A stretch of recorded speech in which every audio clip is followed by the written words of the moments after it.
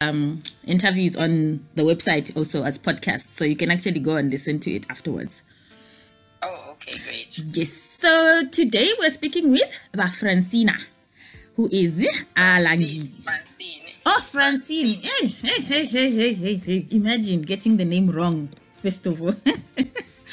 We're talking to... Chirambo. Yes, Francine Chirambo, alangizi, with a Christian twist, should we say that? So, Francine, who is Francine, first of all? Okay, thank you so much for having me, Sis Angela, Sis Tina. I'm excited, and Yay! I'm excited to talk about what I do.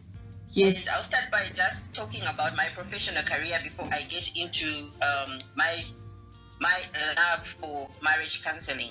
Okay. So I'm the managing director of D&G Consulting, and this company specializes in new venture creation, training, and development. Basically, I'm working with entrepreneurs all around. I hold a Master of Management degree in entrepreneurship and new venture creation from BITS Business School.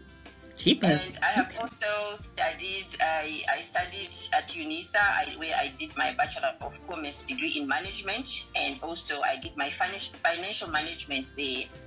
And then because I work with entrepreneurs, I'm accredited by the United Nations in their supplier development program. So I'm an accredited supplier development consultant. Wow. I'm also a certified business advisor. So because I'm working in the business industry, in the entrepreneurship business industry, which is quite competitive. So you need to have your qualifications right, and you need to know what you are doing. So, and because I'm running my own consultancy company, when you're a consultant, you need to have that up front. So on my professional side, that is what I do when I'm not coaching. So in addition to these qualifications, I'm a certified life coach, and I'm also a certified relationship workshop facilitator. Jeez, okay. I'm feeling very unqualified right now. Underqualified is the word, right? So I'm the founder of Marriage Pillar. Marriage Pillar is a group that has been formed to help young couples build their homes and understand marriage. Okay. This group is also aimed at older couples who need to learn new ideas and enhance their relationship. So a lot of times when we look at marriage counseling, we're just looking at people that are starting at home. Then we leave them to work on their own. But I feel we shouldn't just marry them off. We should be there to supply that information constantly. We should have a place where they can easily come back and feel comfortable to talk to somebody and ask, what should I do here? What should I do there? But also for the older couples, it's not that you get married and then you just are on autopilot. I discourage that. I always encourage people that are older to get into enhancement programs, programs that will help them to keep their relationship on fire. So this is why Marriage Pillar was formed. I don't just work with couples that are young or that are getting into marriage, but I'm also working with couples that are already in the game and, throwing new ideas at them and, cheering them up and, just standing by and saying, you can do it. Or if you have a problem, can we solve it? Can we pray about it? So basically, this is what I'm doing at Marriage Pillar. And so this is a group that meets every month, just once a month. And it's a wonderful place to be. It's just a wonderful platform. So Marriage Pillar is based on Titus chapter 2. I'll just open my Bible and read this to you so that you can understand. It's Titus chapter 2, just verse 1 to 6. Yes, please. So I'll read from the message version, which says, your job is to speak out on the things that make for solid doctrine. Guide other men into lives of temperance, dignity, and wisdom, into healthy faith, love, and endurance. Guide older women into lives of reverence, so they end up as neither gossips nor drunks, but models of goodness. By looking at them, the younger women will know how to love their husbands and children, be virtuous and pure, keep a good house, be good wives, we don't want anyone looking down on God's message because of their behavior. Mm-hmm. And also guide the young men to live disciplined lives. So basically, this is what Marriage Pillar does, Okay. It's also involving the men. It's not just involving the women, because a home is not just about the woman. It is about men as well. So coaching and mentoring couples is really close to my heart. And I have been doing this for over 10 years now. Jeez, that's a long time. It's something that I just love. I can do it straight from my sleep. I just love to do that because I truly believe, for any company to run okay, the home where people are coming from must be doing well. For a country to stand and to be in good standing, their people's homes must be fine. Yes, people must be coming from a good home. Yes. So, besides the Marriage Pillar platform, I'm also the founder of Prayer Ministries. So okay. Before we go to that one, I just quickly, before I forget this train of thought, I find it very interesting that you're actually focusing also on the married people and bringing that up. I remember a couple of years ago, I was looking for something similar to what you're doing, and it was difficult to find anything. I eventually found especially with a Christian, marriage counseling for married people already. Yeah. I eventually found someone, I don't know if you've heard of it, it's called the Marriage Course. Something Sue and, I can't remember their names now. But they're actually not even from here, they are from England. So it's interesting that there's actually something here, because I swear to God, I struggled to find anything. I am so happy that we have you. I will definitely promote you. Absolutely. Yeah. Please promote. I told you, Angela. I know, right?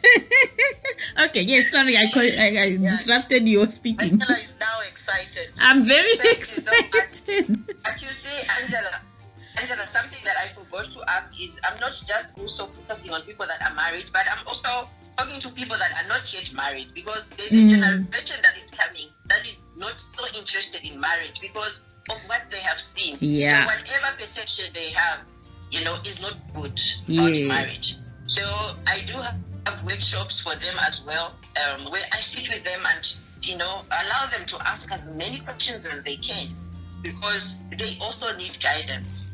And there are people that are not sure whether they should step into marriage or not. So I am there to guide that generation as well. Okay. All right. Cool. So I think that also kind of covers your teaching, a bit about your teaching style.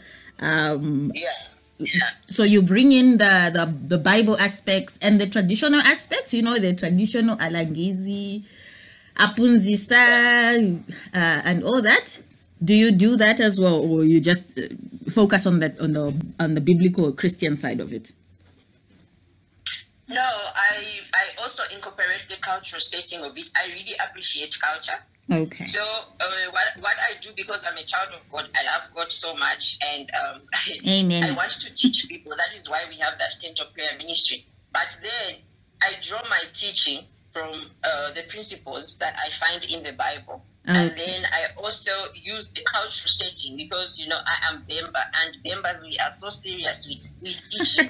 Yes. So Bembas, you won't grow. So coming from a background where I was groomed before I got married, and I went through, my husband and I have been through all the stages that are there in the marriage, the rights of marriage. So from Chilanga Muliro, right through to Ukuindisha, we have done that. So I really find it so rich. It is very rich. For me to say I can't draw any teaching from there would be very wrong of me, because it's very valuable. I have looked at it and I find it to be very valuable. But what I can tell you is that my teaching style, yes, I'm using the biblical marriage model, which really works. But then when I get into the cultural teaching, there are certain things, of course, that do not suit me as a child of God. And then there are also certain things that I feel are not for today. So I I draw from the cultural setting only the things that I feel can be used today and are very valuable. And then I also incorporate that with the word of God, because actually what I have been taught, what I was taught during my preparation, it's exactly what is in the Bible. I've managed to find those scriptures in the Bible that speak to the grooming that I was given. Okay. It kind of answers my next question to say, how do you incorporate the modern, because there's a lot that has changed.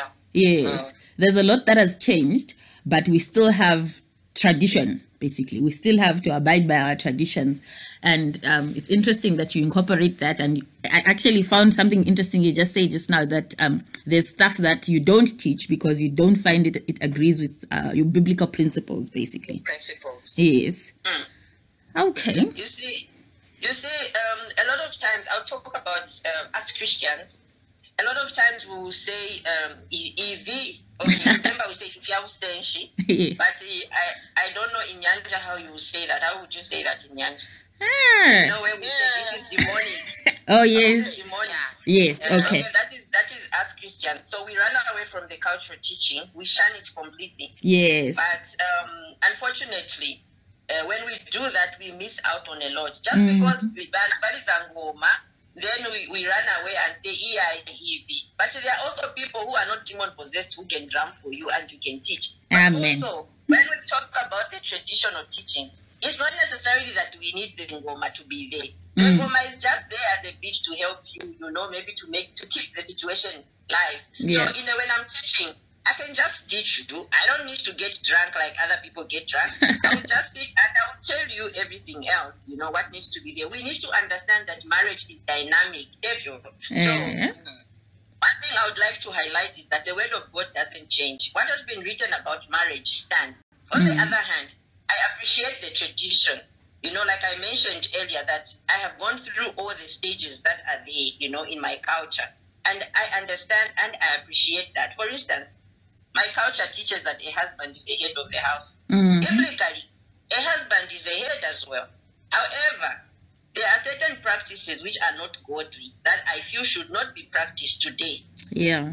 So I don't include them in my teaching. But because I went through an uncensored teaching, I'm able to tell you today that this one, this is not godly. I'm not going to do it. Even though if I'm teaching somebody, I can actually tell them that, okay, a long time ago, they did ABC and they did it because of this. But today, we don't need this, okay? Today, the Bible teaches us that this thing and this thing is not right. So we shall not do it. But just for somebody to have that understanding. The context. Yes, the context. There's a preacher, there's a pastor that I love, who actually taught me how to read the Bible properly. He says, don't get one verse from the Bible and you read it. You must read the context. What was the context around that?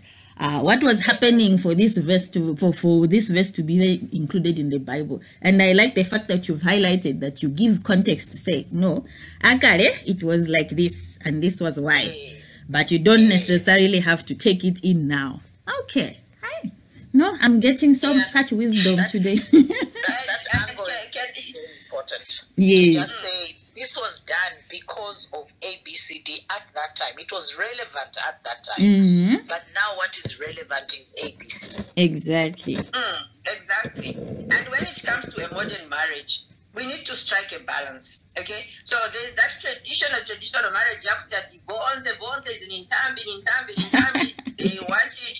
And then there's a modern marriage where you are feeling, you know what, we don't need any of this. And then, okay, you are a Christian family and you're feeling, no, we don't need any of this. But no, really, what we should be doing is understanding the times, okay? Yes. Understand the people of that time. And then understand today. That is what is going to help us. So when you are a child of God, you read like you have been taught, you read and then you say, okay, this is how it should be done. When we look at the book of Esther, for instance, Esther is in the Bible.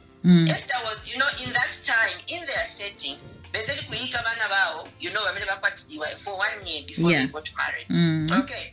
So when we look at our cultural setting, so that they could teach them, because you can't teach somebody in one day. You can't just be somebody who's been, who's 35 years old, so that they can understand. No. Yeah. So it's gradual teaching. You introduce them slowly and you are training them. So Esther is one Amoika. And she said they were teaching her different things, you know. There were people that were there that knew and understood the secrets from the chambers of the king. So those people were able to. So you have a marriage counselor like myself who is already in marriage. It means I understand marriage. I have been there. So it means you have no idea what it is. At least I can teach you, you know. So there are certain teachings that are not relevant to today's setting. For instance, I would say, of course, I'm speaking high level. I'm not going to get into details, but then a teaching like where they would say kudala, you know, when wife needed to communicate to the husband by using certain ornaments. Why would you do that today? Why would you teach a child to do that today? I teach a lot on communication when I have workshops, because you know communication is vital in any relationship. So if I'm teaching a child to use ornaments as a way of communicating, I'm not teaching right. Things have changed today. Children must be able to verbalize, must be able to say what they need to say and what they mean to say. So I feel that one, I do tell them this is how they communicated that time during this period. But today, my dear, what you need to do, you can speak. You know, you are friends. You need to introduce a relationship to children that, you know, they understand. They need to know that they have to be friends. Husband and wife need to be friends. They are companions. They should be afraid of each other. So if there's anything that is confronting them, they need to speak. So that is what I always say. And we can't live in ancient times, right? Just because my mother used Mbaula to hit Manzio Samba, you know, it doesn't mean today I should do the same. So I'm telling you. Certain things we can teach, you know. So for me, what I always do is I will give them the setting of that time. Actually, the people that I teach really find it interesting to sit with me, because I don't want that setting where they're feeling intimidated. I want them to be excited about marriage. So when they come, I want them to know that, oh, this person is going to teach me. I can look forward to tomorrow. I'm not going to lie to them that it's going to be easy, but at least I can excite them so that they understand that, you know what, I'm moving from this place to this place, and this is going to be my home. I'm starting up. She's simply helping me. She's not here to punish me. So that is where we need to be when we talk about a modern kind of teaching. A modern kind of setting has been misunderstood. So when people talk about a modern teaching or a modern marriage, they are thinking we forget everything else that is supposed to be taught about in marriage. Then people just get married. I call it shotgun approach. You know.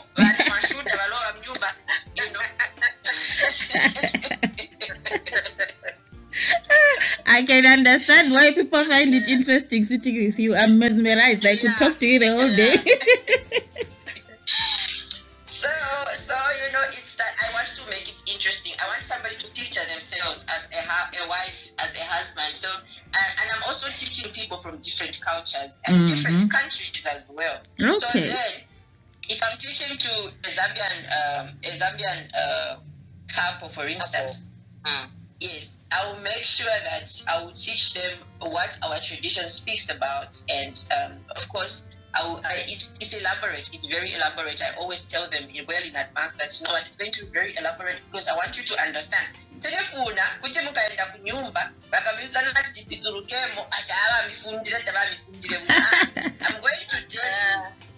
I'm going to tell you everything because I know. So you know what is happening nowadays. Bambi counselors, it's because it's a source of income. They will just take the job and then teach whatever, you know, and they are forgetting the part. If anything, most of them are concentrating on the bedroom issues. Let's teach the whole syllabus. Let's teach everything that is, you know, from A to Z. It is not just bedroom because what happens when bedroom bavuta? You see? So all those things need to be incorporated. What to expect? Should this happen? How do you sort it out? Exactly. So yes, we have to modernize it. When I say I'm teaching the modern kind of teaching, I am saying, okay, in place of inongo, kuti wamuvya kwada, bantu vakayapika tobuloshi. When there's a blender. Yes. Yes. For real. We are really passionate about it. And it's very nice that we have we have dug you out, and we are going to show the Zambians that we actually do have people like you, Francine. Yes. You know, others might not be able to have had opportunities to meet you. Yes. But it's important that we highlight to say we do have people like this in our community. Yes. Don't suffer in silence. Olomuchupo, like you've said, go for the refreshers or whatever you want to call them. There's help even after. It's not just when you get married. Now you must figure it out. Hey. I'm wondering, I'm very, very happy. In line with Women's Month, this was the perfect thing to do. Perfect interview. Perfect person. Yes. So I don't even have any more. Me, I can just listen to you the whole day. I don't know if Tina has anything else. Not a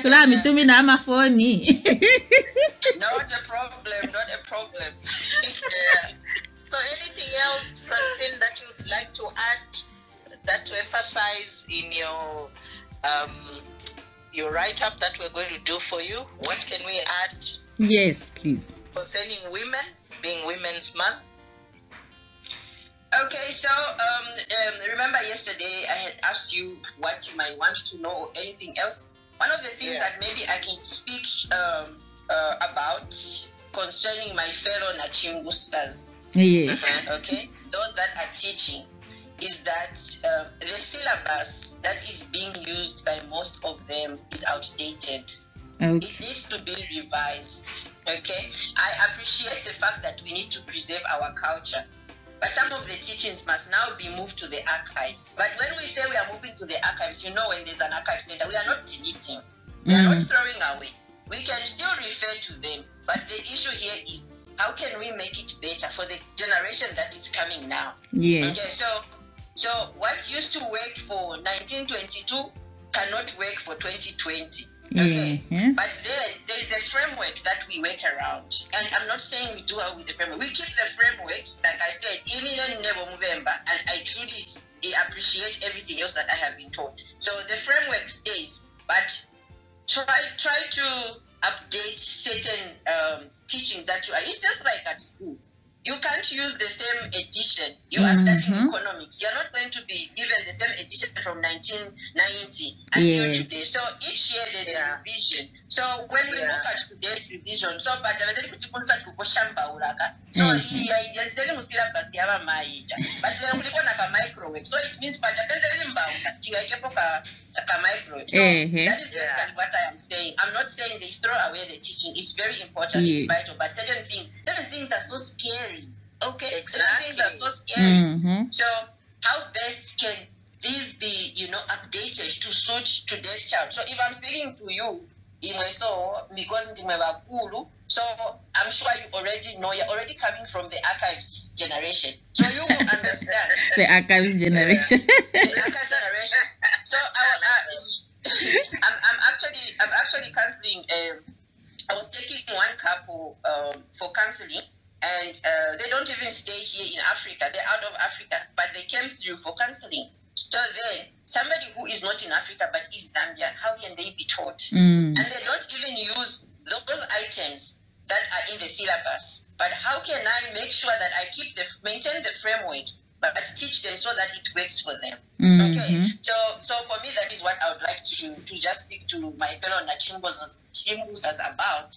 And I don't know where they draw their teaching style or what model they're using, since they're different models. But at the end of the day, if you are Bemba, the syllabus is the same. If you are from, they're the same actually. What is best for me is using the model with biblical principles, because that one never changes. It just gives us bam, bam, bam, bam. But then we get to fill in, like I was talking about Esther. Esther in their setting, this is what they did. Yes. Okay. When we look at Ruth Nabo, so now we look at the book of Titus, simply making it clear. Just teach people to be like this. Just teach them to be like that and like that.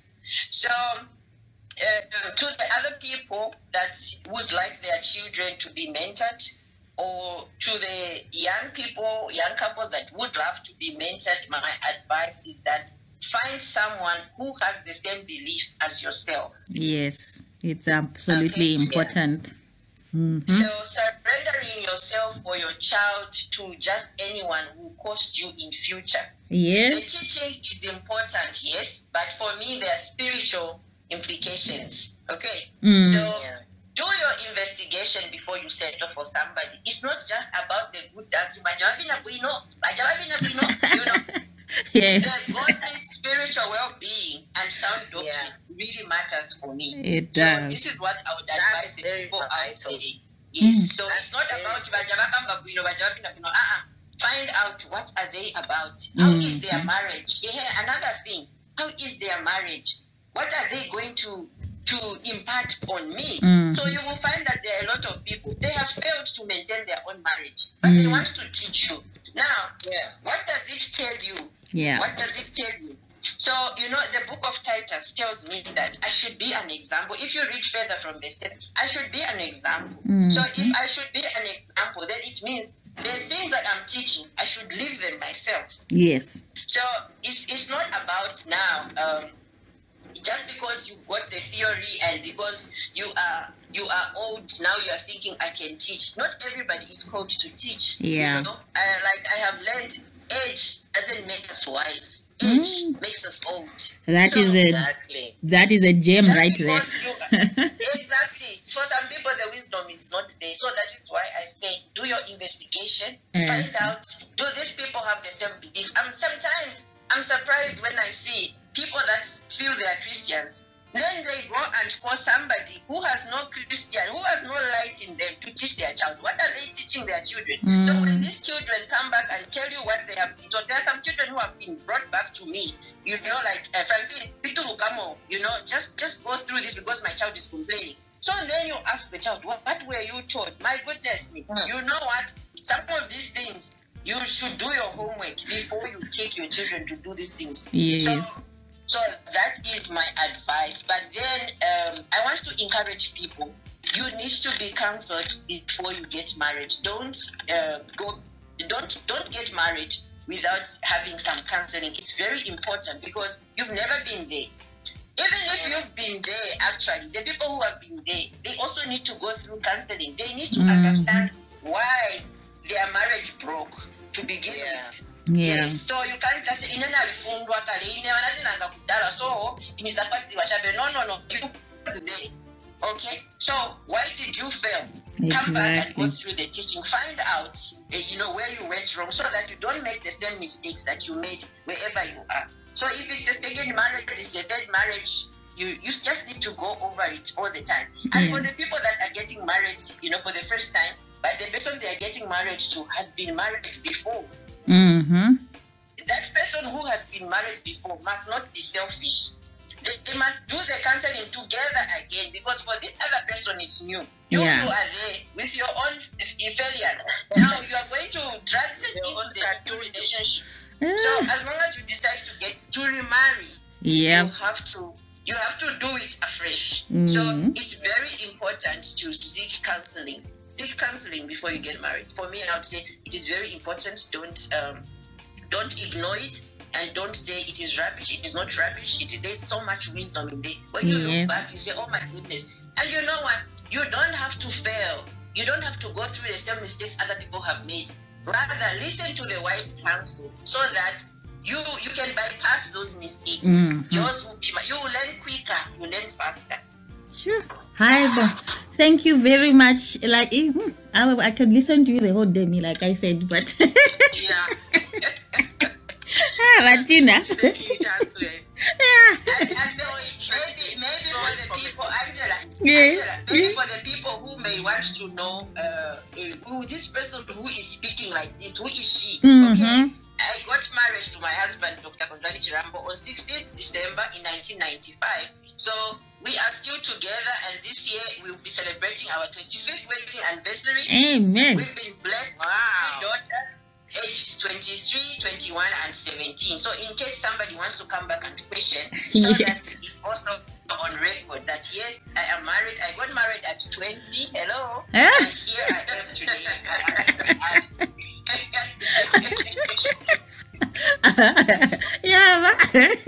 Well, thank you. Thank you so much for doing this.